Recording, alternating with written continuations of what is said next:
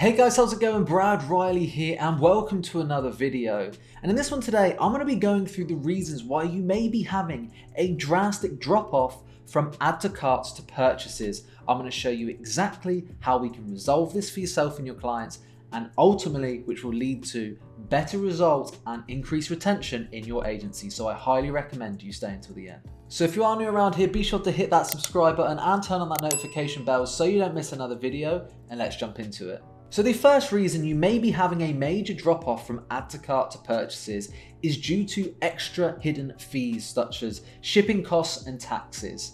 Now look, the world we live in right now with Amazon means that you can get pretty much anything delivered for free, especially if you have something like Amazon Prime set up. Most of online e-commerce businesses these days are offering next day shipping, free shipping, and it's really important that if you have a client that is running an e-commerce business, that they are somewhat competitive with this. Because look, if you could get all the way to checkout, say it's a $100 product, you get there to buy, and then at the end it's like $20 extra for shipping. That is going to put a lot of people off. They're just going to go to Amazon and get it there. So what is the solution to this?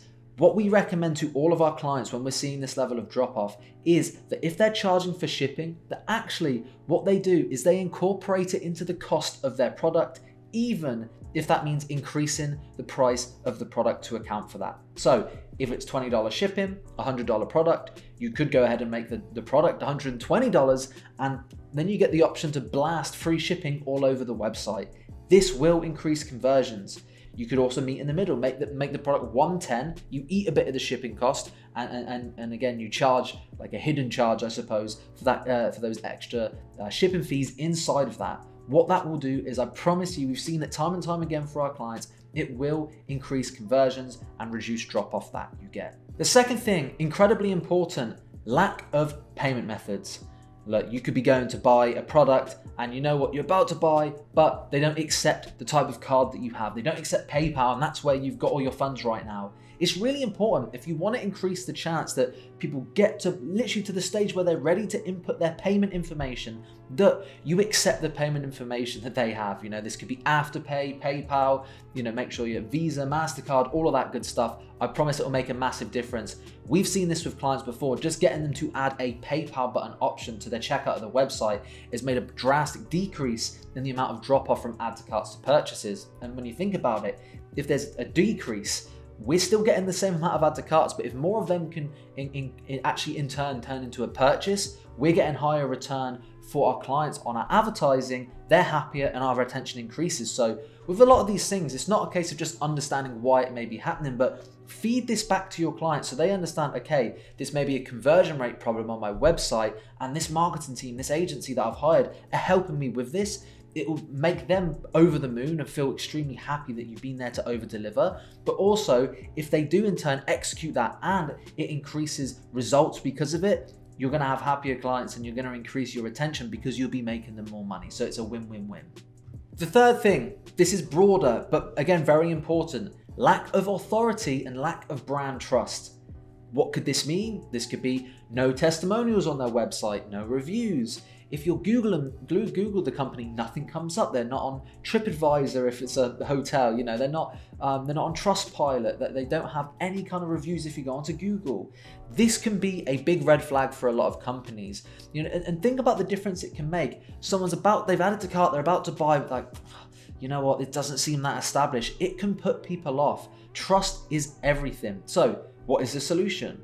Recommend to your clients that they blast results, reviews, testimonials, customer feedback all over their website, because humans are like sheep. It's called social proof. If they see someone else likes it, it makes them believe, you know what, I'm probably going to like this too, and it increases the chance that they convert. This isn't only going to help the conversion rate when it comes to add to cart drop-offs, but in general with your website, this is going to increase conversions to the amount of people that you get into your site. So this is like a double benefit here, but again, incredibly, incredibly important.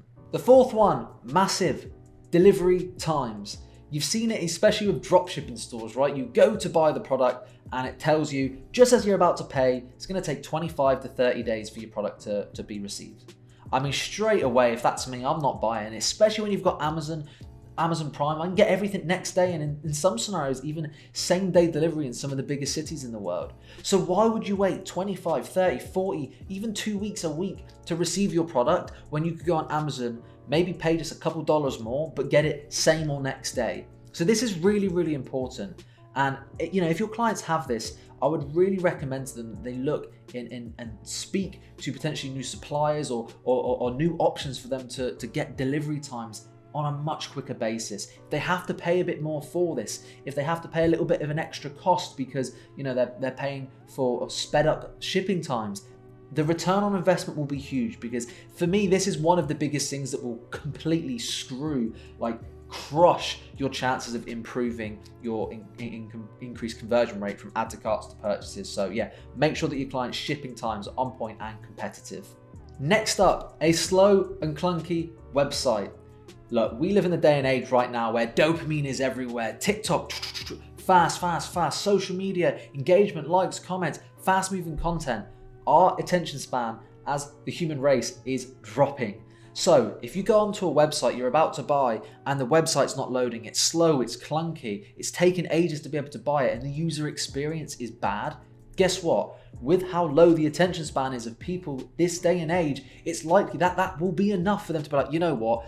I can't be bothered. Oh, I'll buy this on Amazon, or I'll buy it tomorrow. And guess what? Tomorrow never happens. Really important that you make sure your clients understand, speak to a web person who can help them increase their page load times, make sure the website isn't clunky, and make sure it's fast so it's a really good user experience. If you do this, this will be a game changer, I promise. And again, I don't know off the top of my head, but if you Google it, there is a lot of websites out there which will show you the speed of your page and that actually takes to load. So you could feed this information back to your client and say, look, we've noticed a drop off of add to carts. Your page load time is in the bottom 10%. We need to improve this. I highly recommend you that you do X, Y, and Z, or speak to this person. That'll make a massive difference. And then finally, this is a difficult conversation to have with your clients. Often you're not in the position to even do this, but it could just be down to bad product market fit, an overpriced product, a bad product. And if this is the scenario, look, if you work with established brands, this won't ever happen, because if you work with established companies, they'll have all of these things in place anyway, making your life so much easier as an advertiser.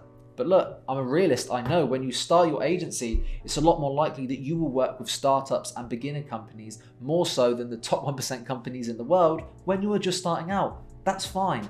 But if you try all of these things, test all of these things, and you'll often notice this often doesn't show with a drop off of add to carts to purchases. If the product is bad, overpriced, you probably won't even get people to the stage of add to cart. You'll often notice this could be down to a lot of web visitors, but no high-end intention when it comes to viewing content, add to cart, initiating checkout, adding payment info and stuff like that. And if that comes to that and you've exhausted everything else, I think personally you need to do the right thing as an agency and say to your customer, look, we've exhausted all of this. Unfortunately, I don't think we're going to be able to make this work. And you move on to a better, higher quality client where you can get solid retention from them and get them better results. But there we have it. I hope you found a bunch of value in this video. If you are interested in any high level training and education, I've got information on my program down below. And if you do run an agency and you're looking to hire a media buyer, someone to run ads for your clients on behalf of your agency, we actually now offer a white label service here in my in-house UK based team where you can work with my media buyers and we'll extend our service to your agency and your clients. We can handle Slack communication, results, and again, we even go to them with this type of information when we know that we're having a conversion rate problem on the website. So if you're interested in that, you run an agency, all the links to book a call with one of my media buyers will be down below. Thanks again so much for watching. I hope you have a fantastic rest of your day, and I'll see you in the next one.